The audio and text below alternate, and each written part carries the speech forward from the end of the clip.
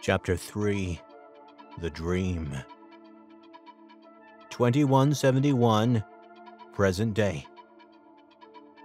I feel frozen. These pages have shocked me so much that my knees are trembling. I sit on the ground and wonder, humans? Nuclear war? Surviving gorillas? Is this the reality? Who are we? Are we monsters? We have no evidence about where we come from and our origins, just some legends. Harry and Reese, who are with me in the room, seeing me this way, ask me what happened. Nothing, I say. I don't feel well. I'm going to rest.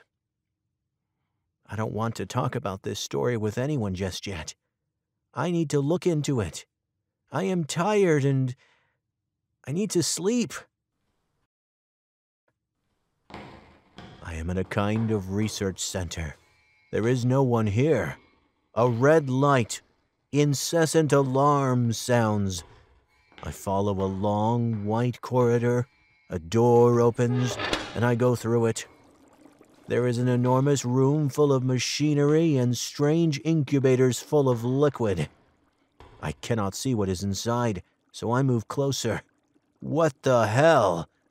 There is someone intubated inside. It is the same scene in the other incubators, too. The being inside the first incubator opens its eyes wide and stares at me. It emits a terrifying sound. All the incubators are about to break. I wake up suddenly and sit up in bed to catch my breath. Not the first time I had this kind of nightmare, but this one seemed more vivid. This time it felt almost real. Good thing I did not wake anyone. I go to freshen up and go back to bed. It's still too early to get up, but I can't get back to sleep. I think I'll keep reading the diary.